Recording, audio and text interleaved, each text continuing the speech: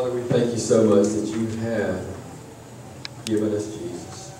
We thank you for your perfect creation. We thank you for your perfect redemption. And we look forward to your perfect restoration.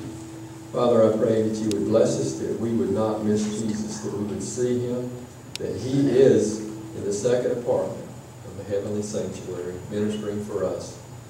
Father, may we respond to what he's doing. May we allow our hearts to be cleansed, and may we allow him to move us as Jesus was moved by the Holy Spirit when he was here.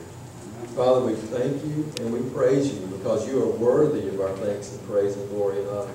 And we thank you that you have loved us with an everlasting love, and you have always loved us that way.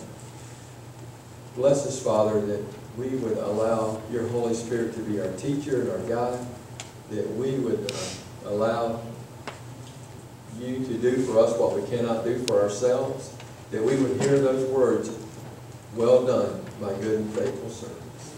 It's in Jesus' name we pray. Amen.